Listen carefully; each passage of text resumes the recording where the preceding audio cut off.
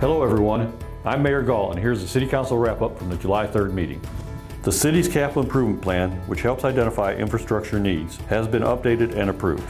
Focus areas for the next 2 years include water and wastewater, transportation and drainage, parks and recreation, facilities, and fleet management.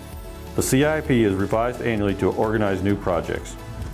Council approved the purchase of new equipment for the Streets and Drainage Department with money from 2018's bond project. New materials include dump trucks, an excavator, and road construction equipment. Purchasing this equipment will allow city staff to complete work, saving taxpayers money. Updates were given on 2 public improvement districts, including the Co-op and Cross Creek. These PIDs allow tax proceeds to be put directly back into the project to facilitate growth. By law, these updates must be given once a year. We hope you enjoyed our 4th of July event last night. If you'd like to watch July 3rd's meeting in its entirety, the link is available on the city's website. Enjoy your holiday weekend, Hutto.